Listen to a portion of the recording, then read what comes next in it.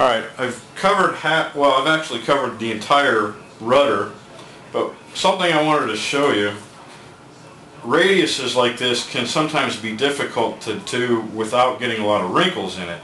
And part of the way to do that, well, really the only way to do it well, is to cut these fingerlings into your covering. And I'll show you what that does for us here in just a second. What I'm going to do, I'm going to lay the piece with the side we're working on upside down on the glass.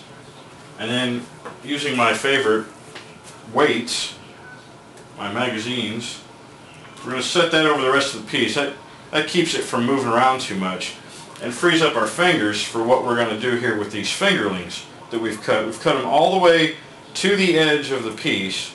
And what I'm going to do is I'm going to pull and heat and seal around the corner. Now the tighter the radius, the closer together these cuts need to be. You can see right here where there's a bit more curve to it, these pieces are cut pretty close together, whereas along here where the curve is a little more flat, the fingerlings are cut a little wider apart from each other.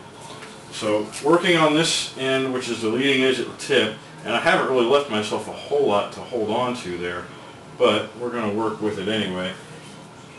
Pulling a couple of them at a time maybe, and then using just the tip of the heating of the iron rather, just the tip, and pull these as you're heating them.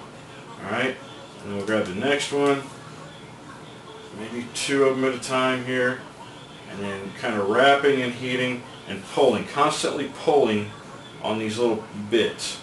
Alright, and that pulling, that's actually stretching the covering, and it will stretch quite a bit. Now see, and it's sealed, and we'll grab another one, and we'll just keep working our way around like this. And there may be a little bit of wrinkling on there, a little bit itty-bitty creases